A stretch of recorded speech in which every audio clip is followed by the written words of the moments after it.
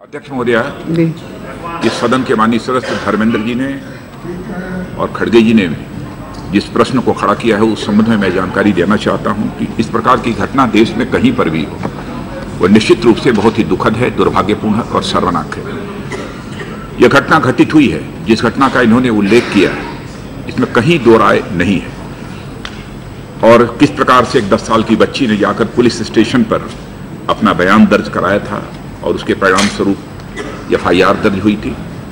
लेकिन सचमुच में उत्तर प्रदेश सरकार के मुख्यमंत्री योगी आदित्यनाथ जी को, उनकी सरकार को बधाई देना चाहता हूं। तुरंत उन्होंने अधिकारियों की बैठक बुलाई और जो क्विक एक्शन हो सकता है वह वहां की सरकार ने क्विक एक्शन लेने का काम किया था। वहां का डिस्ट्रिक्ट प्लानिंग ऑफिसर जो सीधे इसके लिए रिस्पॉन्सिबल होता है उसको तुरंत सस्पेंड कर दिया और साथ ही साथ जो उस बाल सुधार गृह की जो संचालिका थी उस संचालिका को भी गिरफ्तार किया और साथ ही साथ उसके हस्बैंड को भी गिरफ्तार करके जो है उसको जेल भेजने का काम किया है। लेकिन इस मामले की पूरी जांच कराने के लिए तह तक पहुंचा जा सके इसलिए सामान्य किसी अधिकारी से नहीं, जिले स्तर के अधिकारी से नहीं, बल्कि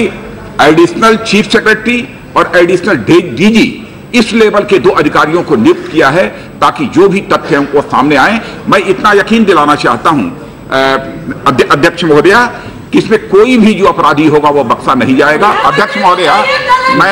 मैं सदन को यह भी जानकारी देना चाहता हूं इस प्रकार की चाहे बिहार हो अथवा उत्तर प्रदेश में जो घटनाएं संज्ञान में आई हैं इनको देखते हुए संबंधित मंत्रालय को मैं कहूंगा, मंत्री जी को भी मैं यह कहूंगा कि इस संबंध में आवश्यक एडवाइजरी सभी राज्यों को भेजी जाए ताकि जो भी बाल सुधार गृह इस प्रकार के चल रहे हैं उनकी पूरी तरह से जांच हो ताकि इस प्रकार की दुर्भाग्यपूर्ण, दुखद और शर्मनाक घटनाओं की पुनरावृत्ति न हो सके।